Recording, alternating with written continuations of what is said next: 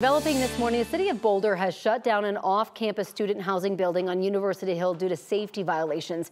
About 60 CU students had just a few hours to collect their belongings and get out. That's right. 9 News reporter Brianna Fernandez is live outside of the Ash House this morning in Boulder. Brianna, this has been a headache for a lot of parents there. Yeah, and you know what? In the last 10 minutes, I actually spoke to someone here. He's a student. He says he lives here. He's from out of state, so he's from California. And I'm like, where are all your stuff? Where are you staying? And he's like, hopefully here tonight. He has nowhere else to stay. All of his belongings are inside. We've seen a couple of students and their parents go inside the building in the last couple of minutes. Now, I spoke to a parent, Paul Hardigan. He says his daughter, she received a text message around 1:45 saying that she had to pack up all her belongings and move out. This all happened yesterday afternoon. So of course, Paul and his wife, they rented a U-Haul. They drove from Castle Rock to Boulder and they came here to Boulder to help her out. So take a look at your screen. Here's some video that Paul sent me and some pictures as well. So we know that when Hardigan arrived, there were big red signs all over the building that read "Unsafe, do not enter."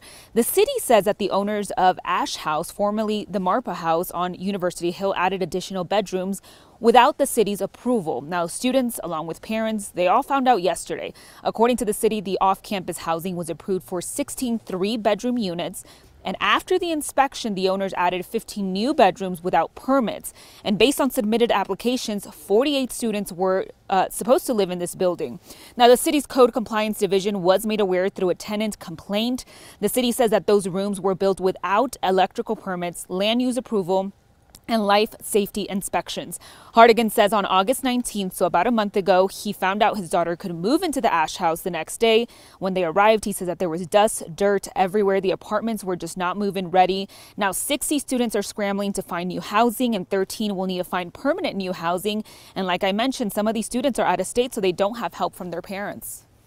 If they had pulled the permits and had the inspections, everything would have been fine.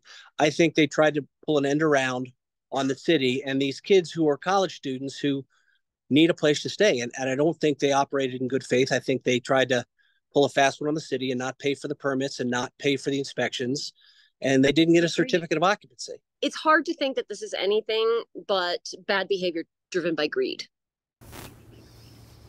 Now, Corey, Jordan, late last night, I received an email from the property owner's lawyer saying it petitioned the Boulder County's district court to stop the city from enforcing the move-out order, saying in part, quote, the lack of communication and due process from the city has deprived management of the opportunity to help residents find an alternate accommodations. Now, in that statement, they also said that two inspectors counted the bedrooms and provided no additional feedback, comments, or questions during a 40-minute inspection, and that happened last week. So the owners of the Ash House, they actually charged the students here 2 months worth of rent. So that's August and September. It's still unclear if they're going to get reimbursed, and now no one can come back in or move into this property until the building is up to code. And you can see that there is some students and some parents here. They're just picking up their belongings and hopefully find somewhere to live and stay for the night. For now, I'm live here in Boulder. Brianna Fernandez for 9 News. What a pain, and on such short notice, that is so hard to deal with for these families. Brianna, thank you.